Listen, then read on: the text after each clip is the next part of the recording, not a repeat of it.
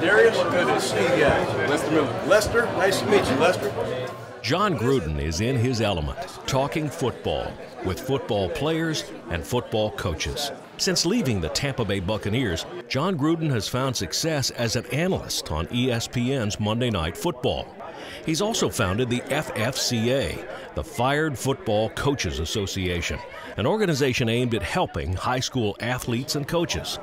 This is Saturday night in Atlanta before the Falcons-Jets Monday night game. Gruden and partner Hooters are hosting a banquet for team members from 4 area high schools. I just want to tell you why we're here.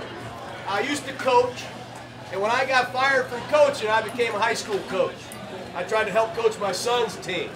And I realized that the coaches aren't getting paid very much money. And I've also come to realize that there's no budget. We don't have enough practice balls. We don't have enough weights in the weight room. We don't have all the things that we used to have. And it's not just here, it's everywhere. So with the FFCA, we've gotten involved with high school football, and we pick 4 or 5 schools whenever we can, and we try to make a contribution to your program. But I want to introduce James Holloway. What do we got for Coach Holloway in Towers High School? What do we got for him?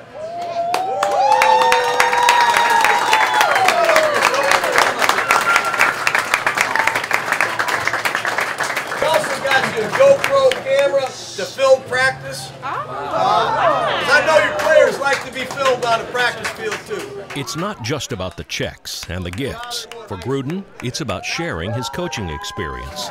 Kids need to know who to block, first of all, and then they need to know how to block. Sharing it on a personal level. Stick, 200 jet double stick through, whatever I call.